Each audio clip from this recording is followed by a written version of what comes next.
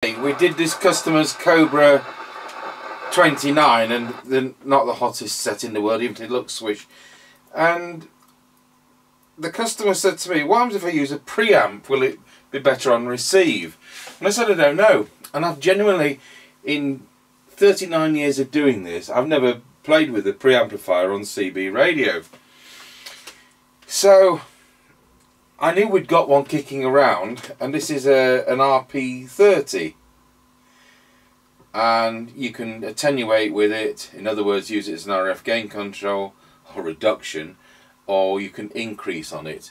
Well, when I did this radio yesterday, when it came in, the 12 decibel SINAD reading was 0.7. When I'd meticulously tuned the receiver, it was 0.61. Well, I have just done this with the test set on the preamp, and we're now getting 0.45 microvolts for 12 decibel SINAD. So there is an increase, there is an improvement, but does that mean that it's going to work better? And that's something which we're going to find out on today's test. So I've no experience of preamps. It auto switches between transmit and receive, but the danger is it has an insertion loss. So the radio is now going to be doing less RF output because this is piggy in the middle. So it was doing 3.6 watts yesterday, it's probably doing 3.1 now. So you know, this is... Yeah, Tango 21 loud and clear. Roger that, just coming up to the end of the lane, over. Roger. So, this is what today's video is all about. So, on this particular radio, which is slightly on the deaf side by today's standards, will this preamp make it better? Now, yesterday, Scratchy Corner was fine. He was a bit quieter at Wilsford Level Crossing, and then Kelby, I didn't quite tell what he said. I heard him at the next one, I've forgotten the next low, Grayleys, and again I did hear him at Rawsby at the end, but it wasn't as good as most sets.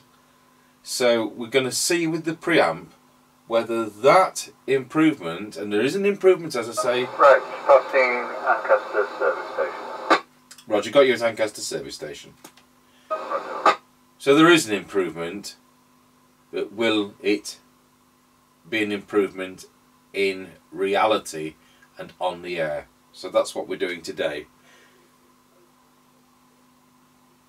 This preamp came in a batch of stuff, and it was non-working because of a broken wire between the aerial socket and the printed circuit board. We're now passing through Ancaster Crossroads. Over.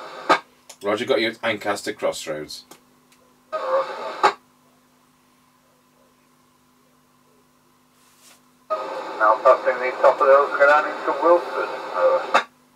Roger, got you at the top of the hill. Incidentally, I'm on the customer's power mic. Yesterday when I was talking to you, I was talking to you on a factory standard mic. Over. Oh right, well, contrary to what usually happens, I think you sound better on that power mic. Right, well that's good. I did a test with myself yesterday, and I set it to what I felt it sounded best at with the Harrier base station. Over.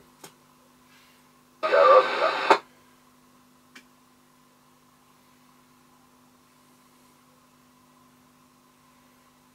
And I've got the mic at 3, which between 3 and 4 is what I felt was best.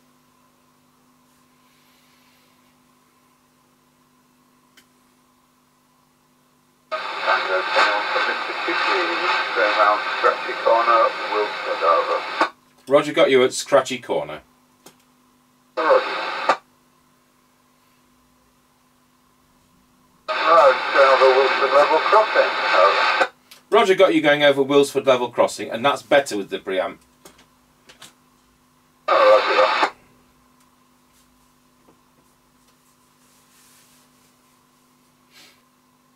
Right, we're now passing the Kelby turnover. Roger, got you at the Kelby turnover.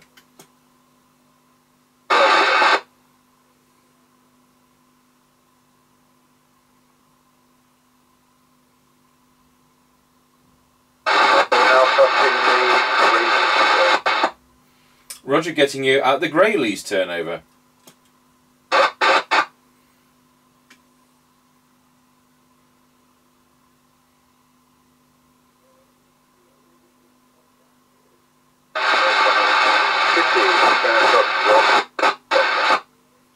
Roger got you at raw speed level crossing.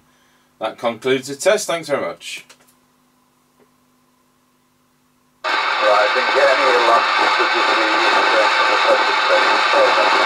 Yes, I know you've got the petrol station there. Yes, thanks for the test. That's fine. 10-10. Yeah, just after the raw speed level crossing, there's a petrol station on the left, and so of course it wipes out any of you who've driven past the petrol station. The computer equipment there just wipes out CB, and that's what happens. So he didn't say that I was a lesser signal, even though I know I was, and we did pick him up better, and I think that brought the radio more or less in line with an average set instead of a below average receive. So that was interesting, and so I've had no experience of preamps on CB, so today that's why I did a little service on that, made sure it was spot on, and as I said in the beginning, we brought the 0.61 microvolt for, 0.61 microvolt for 12 decibel SINAD down to 0.45 microvolts, so there was a real improvement there. So there you go. In this instance, a preamplifier made the set work better. So that's what today's video is about, this little RP30 preamp which I bought off eBay a few weeks ago. Thank you for watching.